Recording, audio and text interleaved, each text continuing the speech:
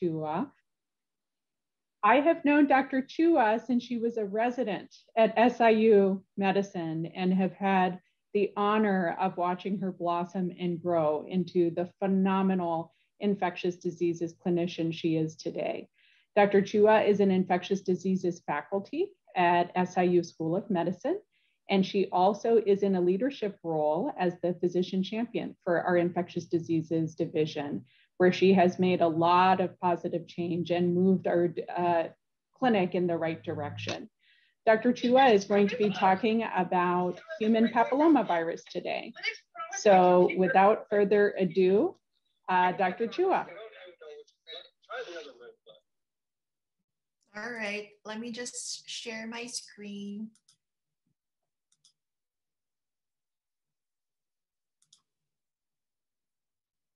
Okay, I hope that it's showing up.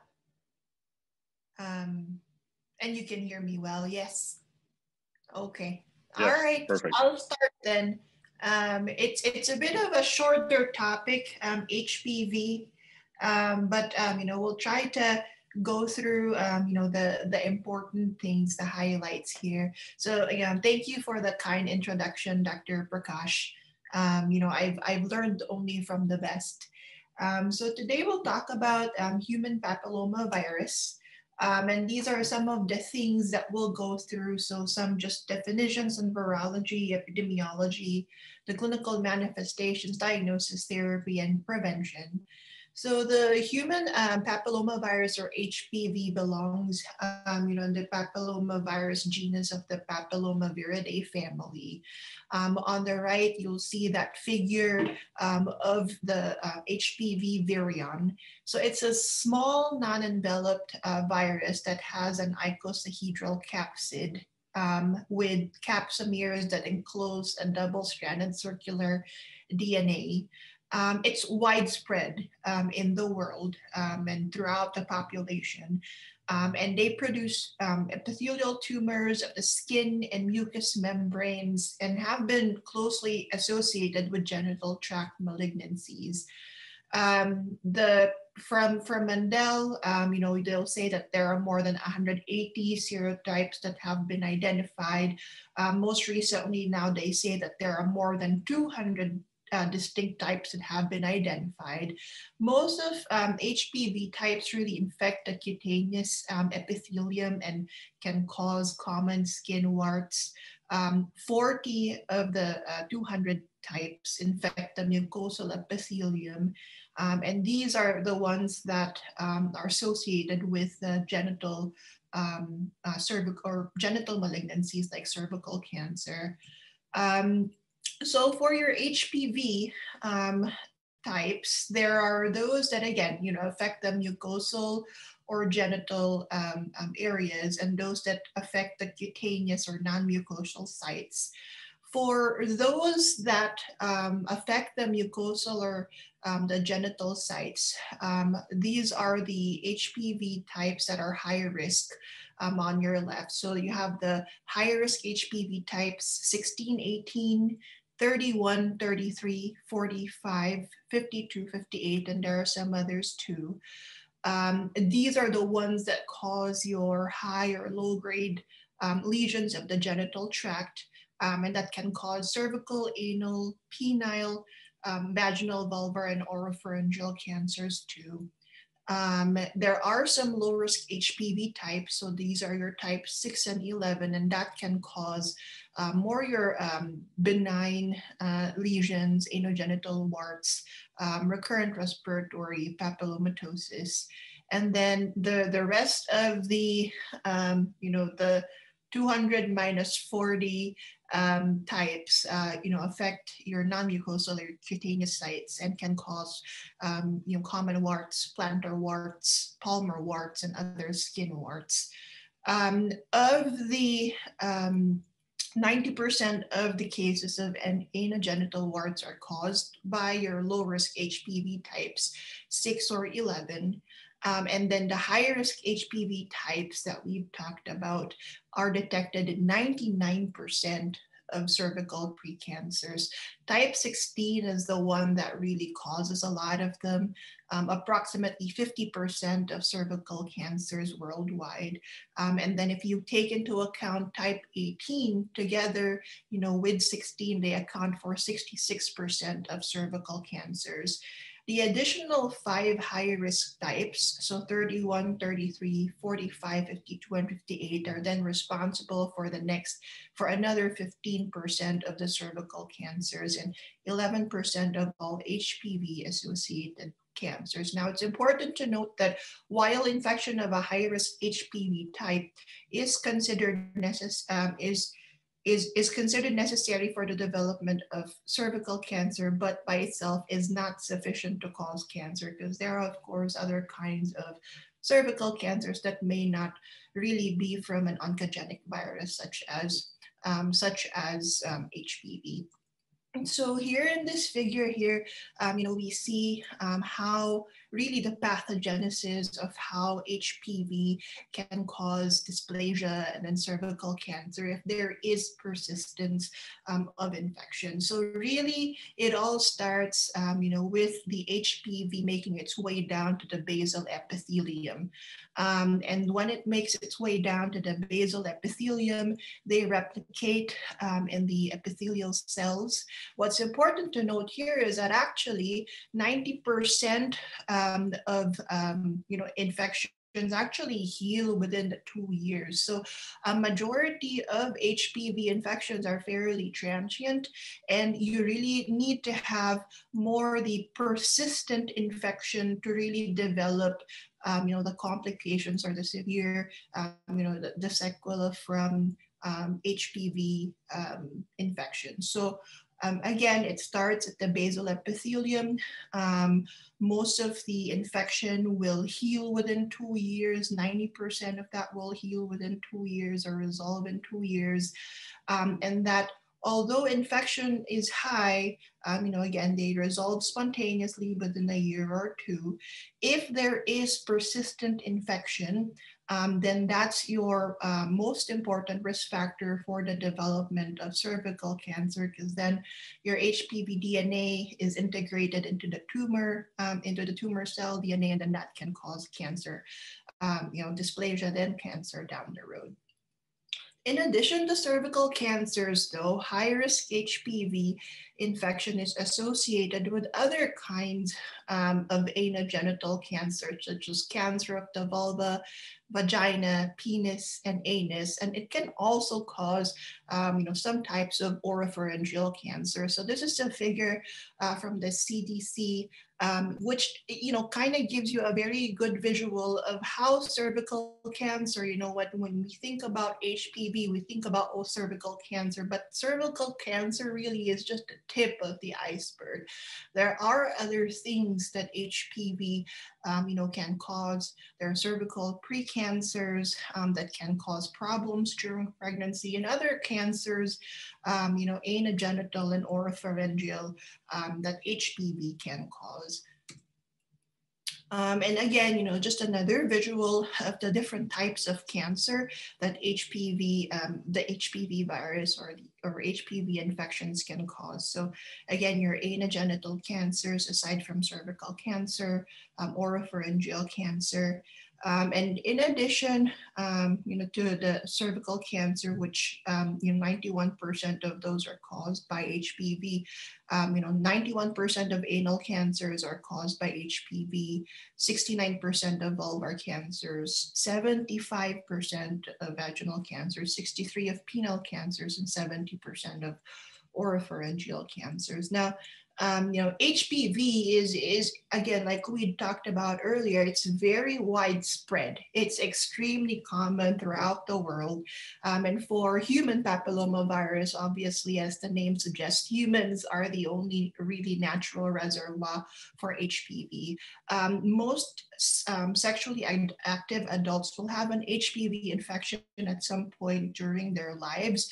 But again, majority of them, will be asymptomatic or will never have known that they actually had HPV. And again, that 90% of those who have an HPV infection will resolve, spontaneously, or will have healed in the next 1 or 2 years. Transmission of HPV really is through intimate skin to skin, so very personal, close contact with an infected person. So usually through vaginal, penile, anal, or oral sex, and that's how you get your mucosal or genital HPV infections. Close personal contact is really how you get most of your cutaneous warts, so like common in children and the adolescent group. Auto inoculation can occur from from one body site to another. In very young children who have recurrent respiratory papillomatosis, they get it through passage through an infected birth canal. And then really, there's been some some concerns or gossip about, can I get it from a toilet seat? That kind of a thing. But really, the role of fomites in the transmission of HPV is very uncertain. So we don't have really data or evidence to prove that, you can get it from, on a toilet seat. Really, it's more from very close contact. Genital HPV is the most common sexually transmitted infection in the United States and worldwide. There is really no temporal association or seasonal variation when it comes to HPV infections. And it is something that is communicable, or that you can, get in that's communicable during both acute and persistent infections. And there is a high communicability or transmissibility for HPV because every year there's a large number of new infections that are estimated to occur yearly. But really, the risk factor for HPV infection is really primarily driven by sexual behaviors. So having multiple sexual partners, higher numbers of lifetime and recent sex partners. There are other risk factors that have been implicated, such as younger age and sexual initiation, some genetic factors, which we can talk about a little bit later. Smoking as well, or tobacco use, is something that is a risk factor for HPV infection. There are several clinical manifestations of HPV infection. So they can range from your warts to your papillomatosis to your cervical cancer precursors and cancer itself. So we'll start with the more benign ones. So we have the warts. So we have your common warts, plain or flat warts, deep plantar warts, and then filiform warts. So your common warts, they're very well demarcated. They're exophytic, hyperkeratotic. They have a rough surface. You can see them in the hand, the fingers, around the nails, also in the palms or soles, very rarely on mucous membranes, although that can happen. It can also be called verrucae vulgaris. And that's the picture there on the very left side of your common wart. The plain or flat warts usually you see in children, they are multiple slightly elevated papules with an irregular contour. They have a smooth surface, compared to your common wart. They occur on the face, the neck, and the hands. You also have your deep plantar warts, which you can see mostly in adolescents and young adults. They can be painful. They can also be on the palms of the hands, and they look like raised bundles of soft keratotic fibers, and shaving will reveal punctate bleeding blood vessels. And then you have your filiform warts, which you can usually see in the hands of butchers, fish handlers, meat packers, and they're, on the head are vegetating hyperproliferative, but that's what they look like on the very right side. So these are some of the cutaneous warts that you can see as a cause of HPV infections. In terms of treatment of cutaneous warts, really the go-to and the mainstay has been salicylic acid, which is a keratolytic agent. So it's something that a patient can apply by themselves at home. It's fairly inexpensive, and it's available over the counter. It can take up to 12 weeks to achieve a good response. So that's one of the drawbacks for it, is that your patient might think that, oh, I've been putting this on for the last week or a few weeks and it's not working. But it's really consistency and patience when it comes to this form of treatment. But again, this has been the mainstay and really has the most evidence when it comes to treatment of cutaneous warts as a result of HPV infection. And then the second, treatment that can be considered is cryotherapy. Now, it's easy, but it's something that needs to be done in an office setting, and therefore needs, a visit with a healthcare provider.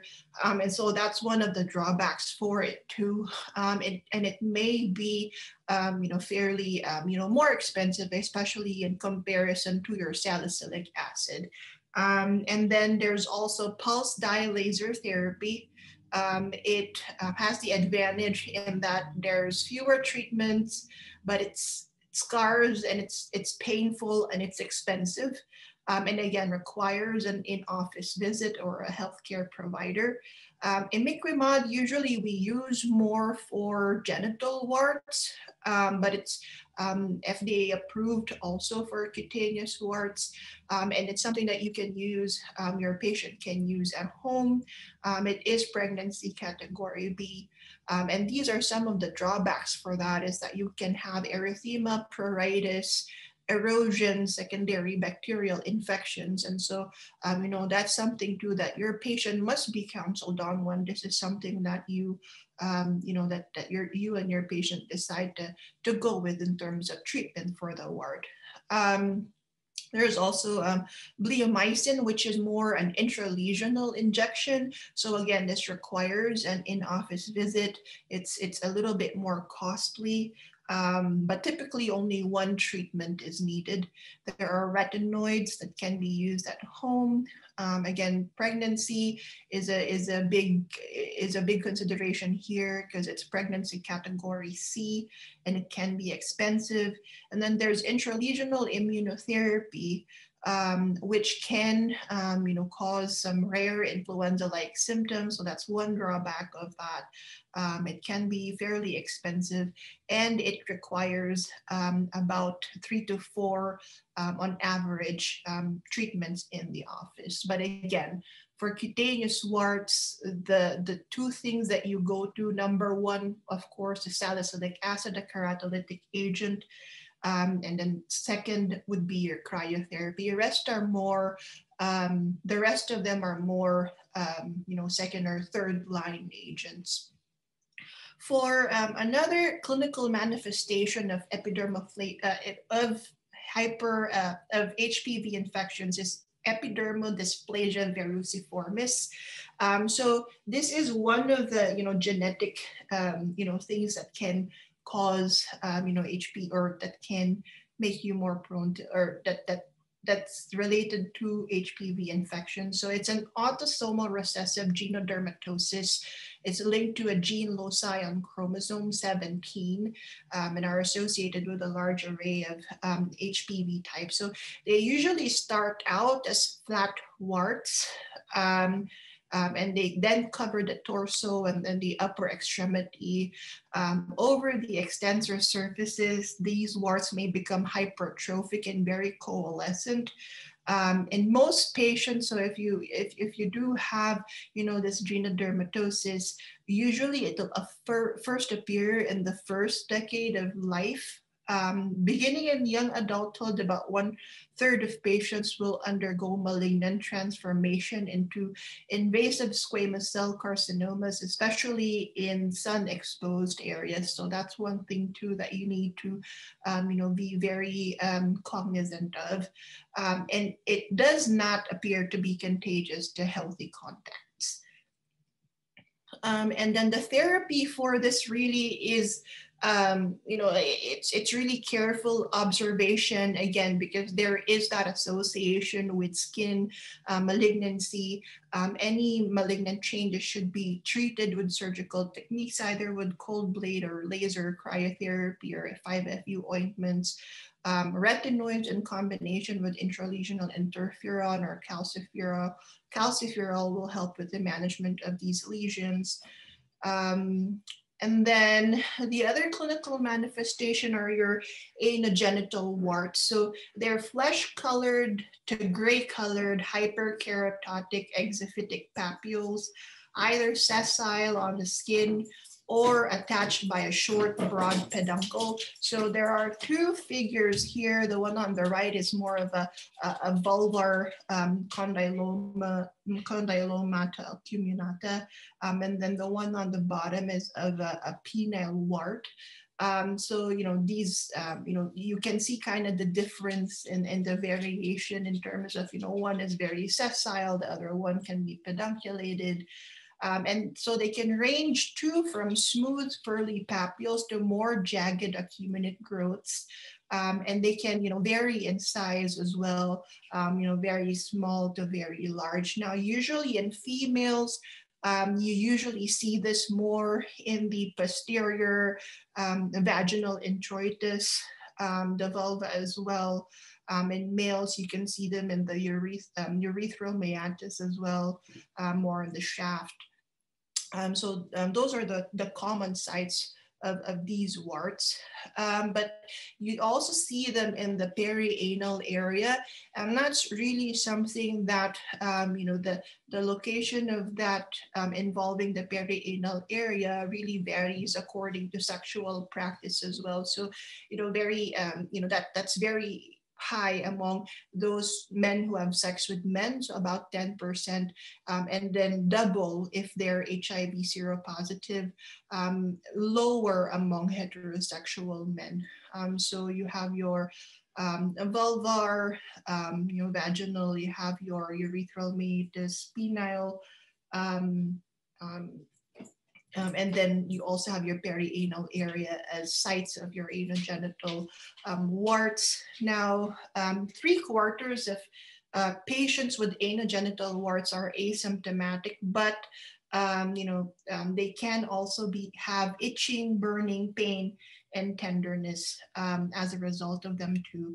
Now, exophytic genital warts may rarely transform into invasive squamous cell carcinomas, including verrucous carcinomas, and in pregnant people or who are immunosuppressed, they can also reach considerable size. Genital HPV infections also belong to the spectrum of penile, anal, vulvar, vaginal, and cervical intraepithelial neoplasias as well. In terms of therapy, so this is from the CDC, and these are some of the therapies available for anogenital warts. You can classify them as either patient applied or having to be administered by a provider. For those that are patient applied, you have your options, which are imiquimod, Podophylax, or cinecatechins, which is more a green tea extract derivative.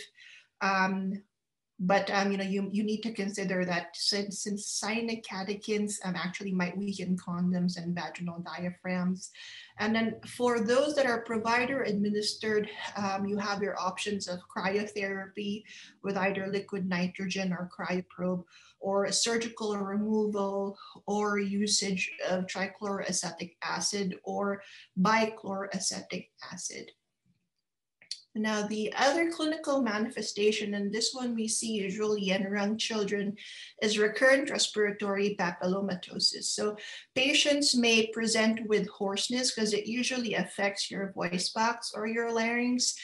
In infants, they can present with an altered cry.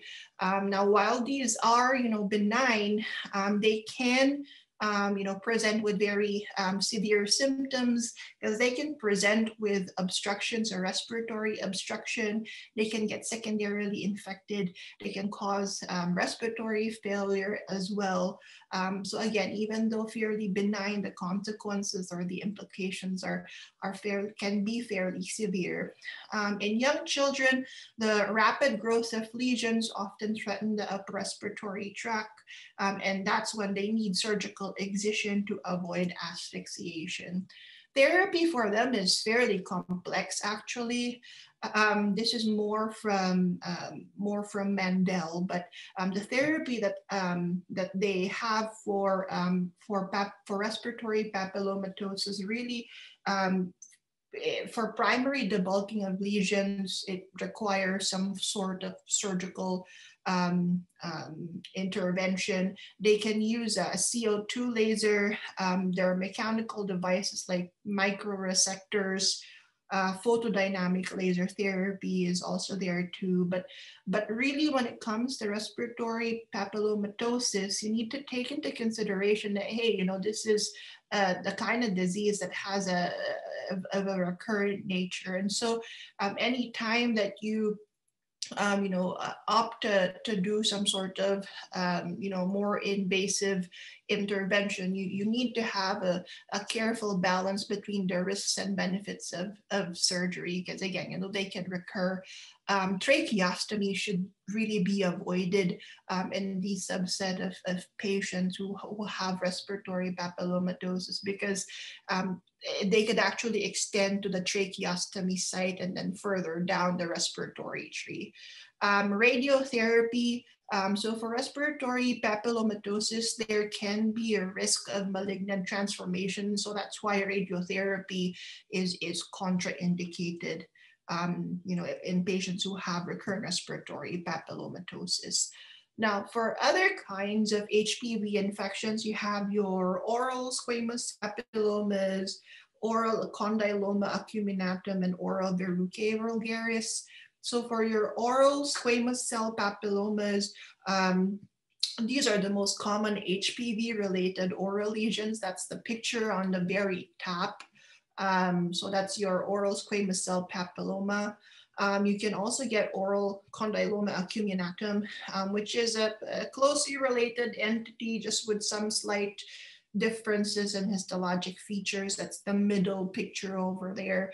And then oral verrucae vulgaris, which is even rarer, but can only really be differentiated reliably by histology.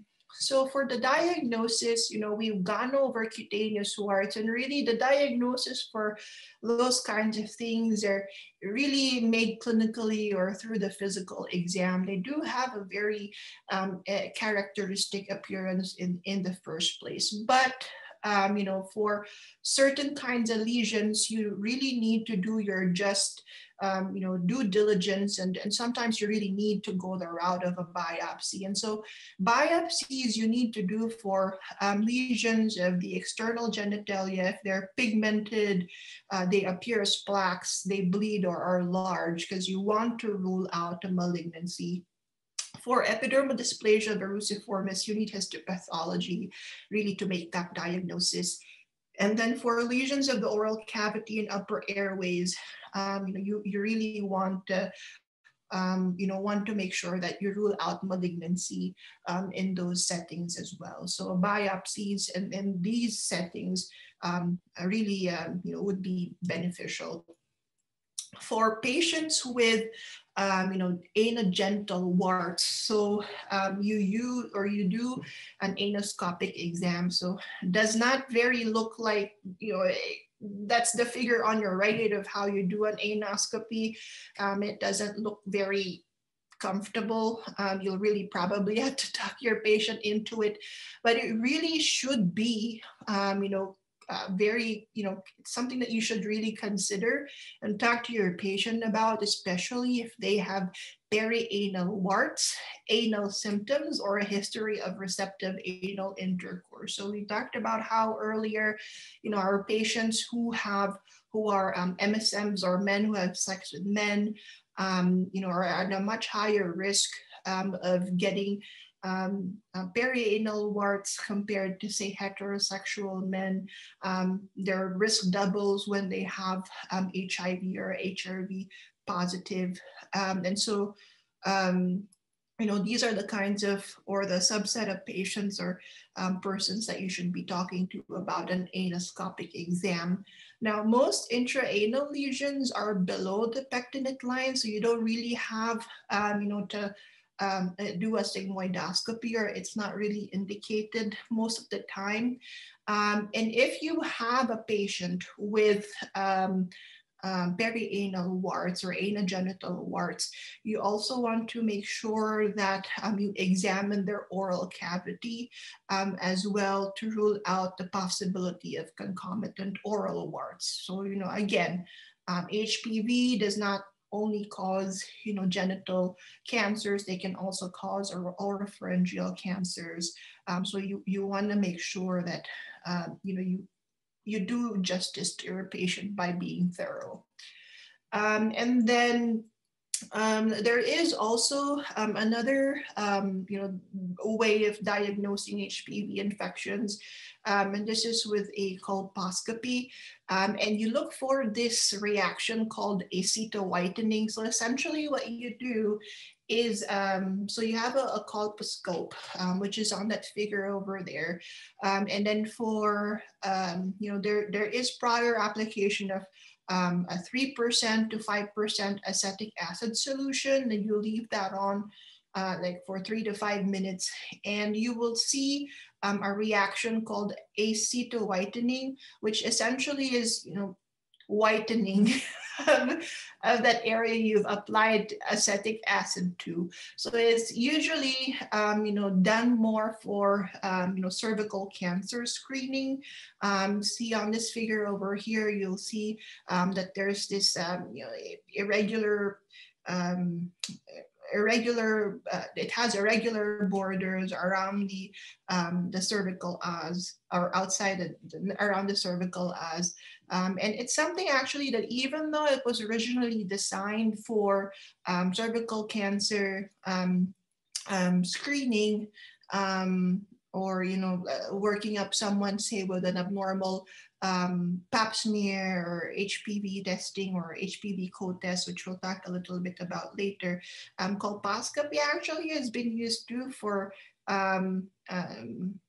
things like checking for oropharyngeal cancers too, that kind of a thing. But really, again, the intended was for more, cervical cancer.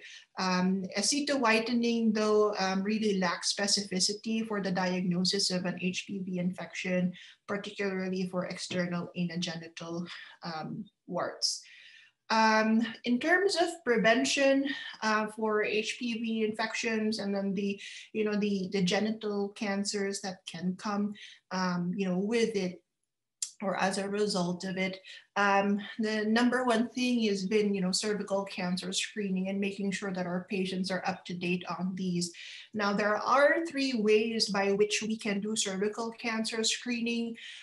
You can have your gold standard, your cytology, your pap smear, Papa Nicholas smear, and then you have just HPV testing. So it's more of a PCR test looking into the higher risk HPV types that we've talked about earlier, and then a combination of HPV and PAP, which is co-testing. So on your right is the figure, of how a pap smear is done. I think most of us here have done one at least once in our lives. You take a sample, you scrape cells from the squamocolumnar junction, you examine it under the microscope, and then you look for any sort of dysplasia under the microscope. And the screening for cervical cancer, it's been updated fairly recently, at least in the last maybe 2 or 3 years. But this essentially is the gist of or a good summary of that recommendation. And this is more for the general population. So for women or those who have a cervix, age 21 to 29 years, you screen for cervical cancer every 3 years with cytology or pap smear alone. So you don't really use your HPV, PCR or testing or co-test here at this in this age group. And then, so you start at 21, and then when from 21 to 29, you do cervical cancer screening with cytology alone every 3 years. For women aged 30 to 65, then you can apply either of the three methodologies for cervical cancer screening we've talked about earlier. So every 3 years with cytology alone, or you can do every 5 years with higher risk HPV testing alone, or every 5 years with the co-test, so your HPV plus pap smear. In patients who are younger than 21 years old, women who are older than 65 years old with adequate prior screening and at least less than, in the last 10 years, don't have any abnormal smears or tests. Or if they've had a hysterectomy, then you do not need to screen for cervical cancer. But in our HIV population, that's cervical cancer screening is different. And the reason for that is that really, 75, basically our HIV positive women are more likely to develop cervical cancer. So compared to the general population, they're 5 times more likely to develop cervical cancer. And when they do, they progress twice as quickly, compared to a non-HIV patient. So again, among individuals with HIV, cancer is associated with, again, 16 and 18. 16 and 18 is what you need to remember. Just those two types account for 66% of, cervical cancers. And then you have your other high risk types as well. Again, the risk of HPV-related cervical disease is higher in individuals with HIV. And the reasoning for this is that cervical cancer, in these patients, happen, they're more likely to develop this because, again, when you go back to our earlier slides, 90% of most HPV infections will resolve right in the next in 1 or 2 years. But in a patient with HIV, they're the ones who have a persistence of the infection, which is one of your highest risk factors for actually developing a malignancy from HPV. So that's the reasoning why, in this group, you really, they're higher risk for HPV. So given that, the cervical cancer screening in persons with HIV are a little bit different.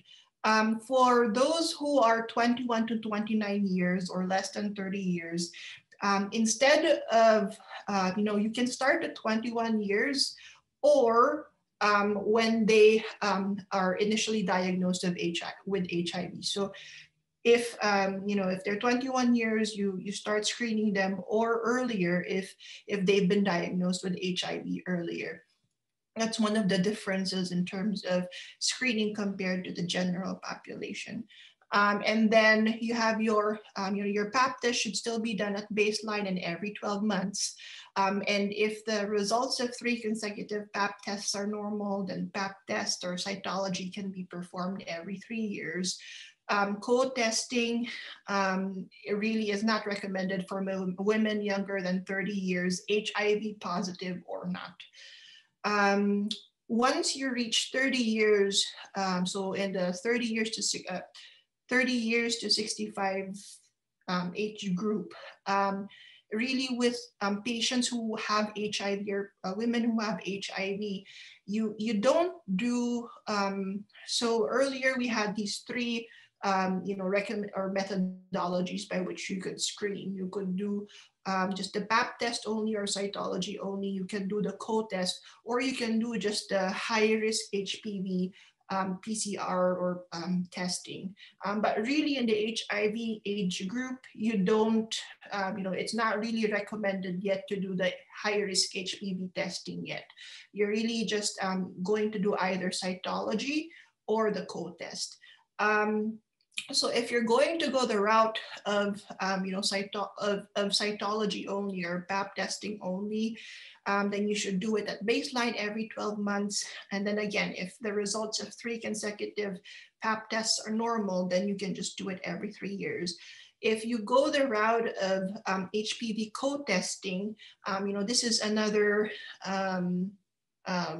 part of the screening, which is a little bit different. So in the normal, in the non-HIV group, if the PAP or the co-test or the PAP plus HPV co-testing is negative, then you do it every 5 years. But here, in people with HIV, you do it every 3 years. And then these are some of the things below here that they do if the PAP test is normal, but HPV co-testing is positive. So either you follow-up test with a PAP test and HPV co-testing in 1 year. If the 1 year follow-up is a normal or HPV co-testing is still positive, then you refer for a colposcopy.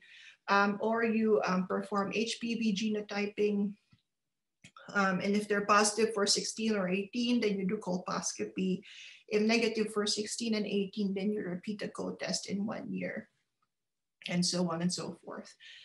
So cervical cancer screening in persons with HIV, again, is different in terms of in those who don't have HIV, in that.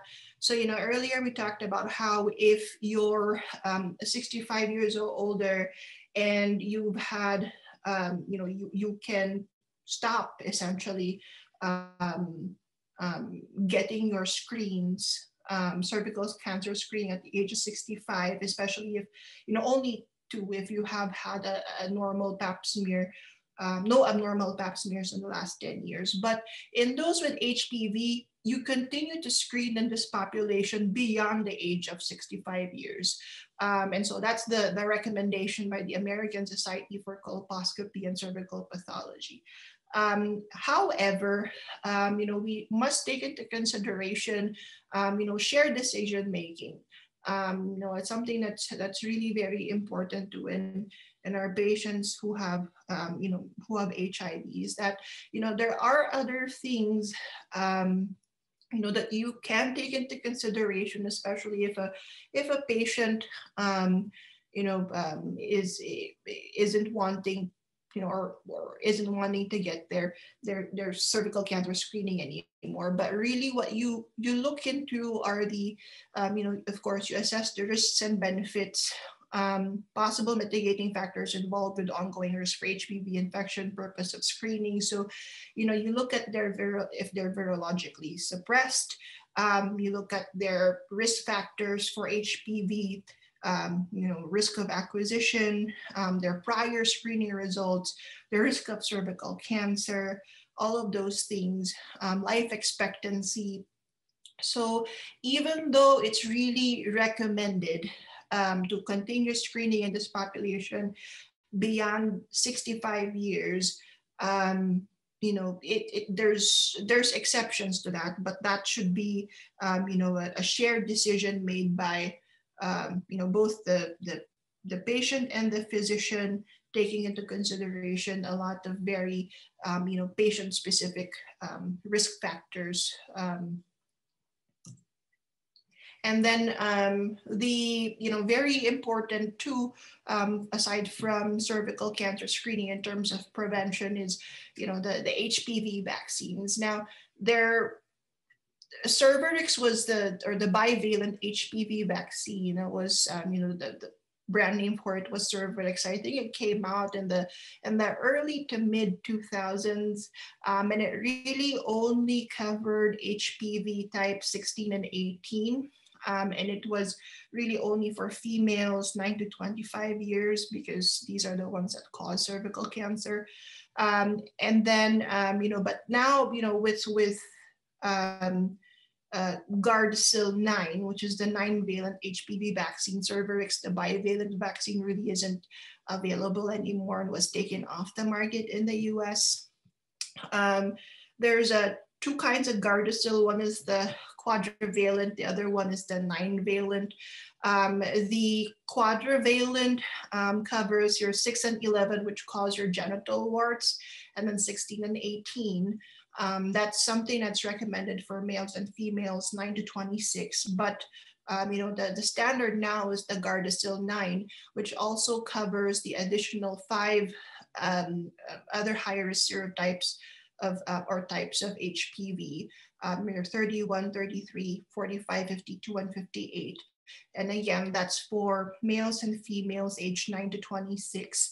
For vaccine characteristics, really, it's the antigen that's used for the vaccine. It's the HPV L1 major capsid protein that's used.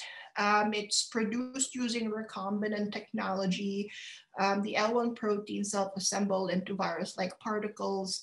They're non-infectious, they're non-oncogenic, they're administered intramuscularly, and they contain yeast protein and aluminum adjuvant, but there's no thimerosal here. Thimerosal has been kind of perpetuated in the media as causing autism, that kind of thing. Not that there's really any truth to it, but just if HPV vaccine doesn't contain that anyway, and I don't think it's been used in a lot of vaccines since 2001. So don't believe sometimes what you see, especially among groups that are vaccine hesitant about autism, that kind of a thing. Thimerosal, your HPV vaccine doesn't have that. So the HPV vaccination schedule. So really the thing that we want is to give them the vaccine before they're even exposed to the HPV, the HPV virus. So really you want to catch them before they're sexually active. So that's why the routine vaccination is recommended for females and males at least age 11 or 12 years, at minimum age 9 years. If you have a patient who who's up to 26 years old, and then you can consider catch-up vaccination for them if they're not adequately vaccinated. But once they're over 26 years old, or 27 through 45 years, so basically, essentially, if they're over 26, it's not that you can't give them the vaccine, but that you need to, again, do some shared clinical decision making, depending on how, high risk or low risk your patient is, and if they'll have benefit even with the vaccine. Because for the vaccine trials, they really use that age group of 9 to 26. And this one, it's really just the vaccine itself is not licensed for adults over the age of 45.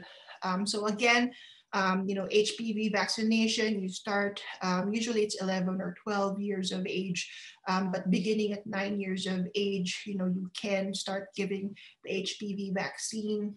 And then ideally, vaccine should be administered before any exposure to HPV through sexual contact. Vaccination will provide less benefit to those sexually active persons who have already been infected with one or more HPV vaccine types, but really you can still provide protection against the HPV vaccine types that patient has not already acquired. Now, in terms of shared clinical decision making, when we talk to our patients about these, the things that you want to highlight in this discussion of shared clinical decision making, and in terms of giving the HPV vaccine in adults 27 to 45, you want to look at their their risk of getting HPV infection. So, again, although new HPV infections are most commonly acquired adolescents and young adulthood when you're most sexually active, at any age, having a new sexual partner is a risk for acquiring a new HPV infection. So if you have a patient who is considering getting the HPV vaccine, but they're over the age of 26, or they're in that 27 to 45-year age group, if they're in a long-term, mutually monogamous sexual relationship, then, they're not likely to get a new HPV infection anyway. So maybe, that's something that might weigh heavily on their decision to whether or not get the vaccine. And again, HPV vaccine efficacy is high among persons who have not been exposed to vaccine type, who have not been exposed to vaccine type HPV vaccination. So the HPV vaccination schedule, there's a 2-dose series and a 3-dose series. The 2-dose series we follow for immunocompetent persons who receive their first valid dose before their 15th birthday. So you can, the 2-dose series is given at month 0, and then the next one from 6 to 12 months. But there's a minimum interval of at least 5 months between doses. For the 3-dose series, you give if they receive their first valid dose on or after their 15th birthday. You can also consider that for persons with primary or secondary immunocompromising conditions, and you follow this 0, 1 to 2, 6-month schedule.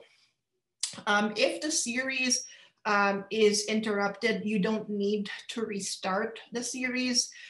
Pre-vaccination assessments like virginity assessments, those kinds of things, or are not really recommended for you to get the vaccine. And again, vaccines are more prophylactic. So your patients need to know about that too. They have no therapeutic effect on if they already have an existing HPV infection, anogenital wart, or HPV-related lesion. Vaccine safety. So the studies for the vaccine, really showed that it was very well tolerated. You can get side effects from the vaccine, but the side effects really are more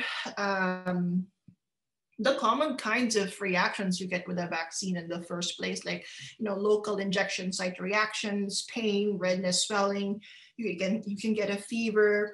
Anaphylaxis is rare but can occur, but there were really no other serious adverse reactions associated with the HPV vaccine.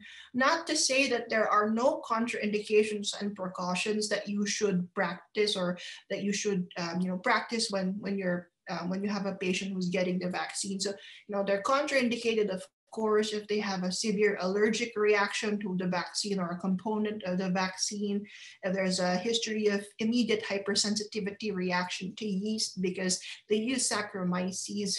I think it's Saccharomyces cerevisiae for this. Or if there's an allergy to that, that's a contraindication. If there's an anaphylactic allergy to latex, but that only counts for the Cervarix, which is off market anyway. And then some precautions, are, if they have a patient who has a moderate or severe acute illness, then you may want to wait or until they improve before you give the vaccine. And then really HPV vaccination during pregnancy is not really recommended. If you have a patient who had already started her vaccine series and then got pregnant, then you delay essentially the series until after they complete the pregnancy. They can get the vaccine after they've delivered. So even when they're breastfeeding, they can get the vaccine. But really, if a woman is found, pregnant after getting the vaccine, there's really no specific intervention that's needed. You just need to report it to the manufacturer, perhaps, so they can, follow the patient after that. But again, pregnancy testing too is not needed before vaccination. The vaccine is very effective. More than 98% of recipients develop an antibody response within 1 month after completing the series. There's really no evidence of efficacy against disease caused by vaccine types with which participants were infected at the time of the vaccination. And then again, prior infection with one HPV type does not diminish the efficacy of the vaccine against the other vaccine HPV types. And so, in based off of CDC's website in 2020, the HPV vaccination coverage among adolescents, 75.1%, and that was, the 75.1% at least had one or more doses, and 58.6% were HPV up to date. Comparing that, say, to your Tdap vaccination rates, which are upwards of 90%, it looks like we still have a long ways to go, at least here in the United States, in terms of improving our HPV vaccination rates.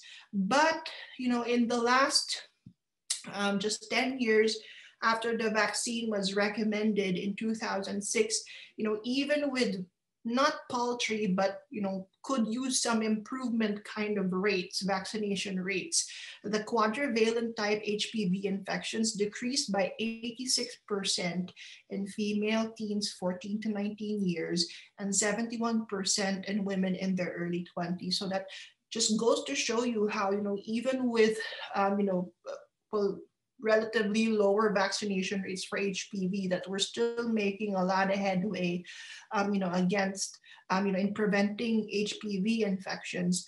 And so, the better that we do with our vaccination rates, the more benefit we can only reap from that. And this is my last slide, basically from, again, the CDC. HPV vaccination works. Decreases infections with HPV types that cause most HPV cancers and genital warts by 71% among teen girls. And it can prevent cancer.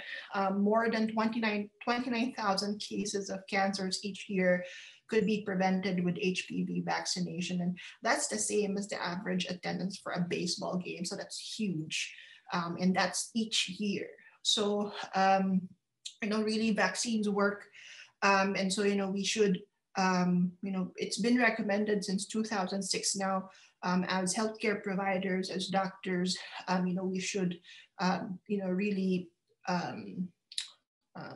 we should really advocate, for vaccination, in our adolescents and young adults. And so these are my, the gist of, not the gist, but most of my references. And then thank you so much for your time. I'm open to any questions if you guys have any.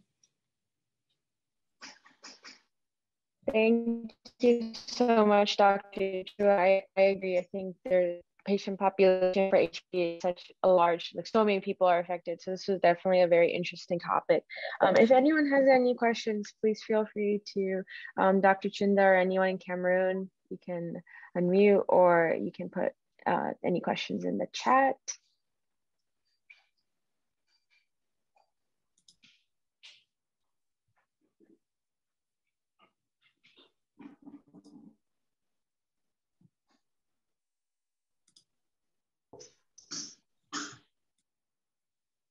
Mary, can you get us? Can you hear us? Yes, I can hear you. Well, we actually don't have any question. We're just really thankful to you for the excellent talk and all you shared. And we just can't wait to go through all those recommendations for screening again. So I know Health for the World usually uploads the video after 48 hours. So I personally just can't wait to go through all those recommendations for screening and for vaccination as well. But really, thank you really for the excellent talk.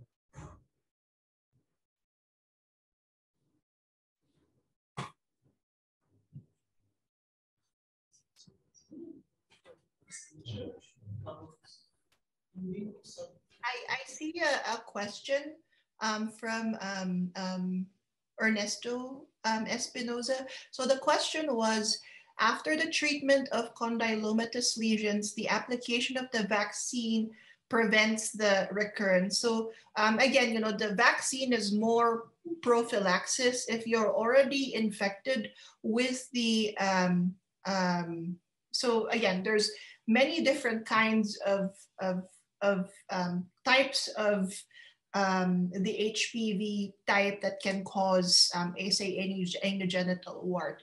If it's something that the can't know exactly, you know, from normal practice, we can't really know what HPV type, say, caused that patient's condylomatous lesion. If it was something that the patient essentially had already been exposed to before, had persistent infection, and that's the reason why they had the condylomatous lesion, then you know, if it's it can't prevent against that one type, for example, but it can prevent, you know, and so you can still technically have recurrence, but you can prevent, you know, other types of HPV that's in the vaccine that cause condylomatous lesions too. So it would be specific to the kind, I guess the answer would be, it'd be specific to the type of HPV that caused the condylomatous lesion. In this scenario, I don't think that it would prevent the recurrence on account of your patient already had persistent infection, a condylomatous lesion as a result of that. And you know, you can have recurrence too, which is the nature of this disease, but you can prevent getting a condylomatous lesion if it was from a different kind of HPV type. Any other questions? There is another question in the Q&A. Is there any screening necessary for men as well? And are there any such guidelines? So for men, so there is screening that's recommended for especially for high risk men, who are, say, men who have sex with men. You know, if they have perianal warts and they have, you know, they're at risk for anal cancers, of course. So that's why you go with, you know, an anoscopy in those scenarios. You know, if you have a patient with, especially if they're HIV positive, they have perianal warts, they have high risk sexual behavior such as being an MSM, you know, you do screen for them, but there's not that I know, a schedule or like a strict guideline that we follow. But again, you know, as a provider, if you encounter a patient like that you think is higher risk for anal cancer by virtue of those risk factors, and that they have, you know, perianal warts, then you do anoscopy and screening for anal cancer. But there's nothing quite like that set in stone, kind of like you know, the one we have for cervical cancer.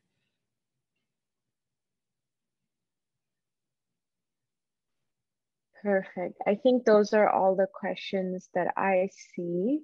So with that, I just want to say thank you, Dr. Chua, for your time. This was very informative and really appreciate you taking time out of your day to come and speak to us about this. And thank you, Cameroon, and everyone else for joining.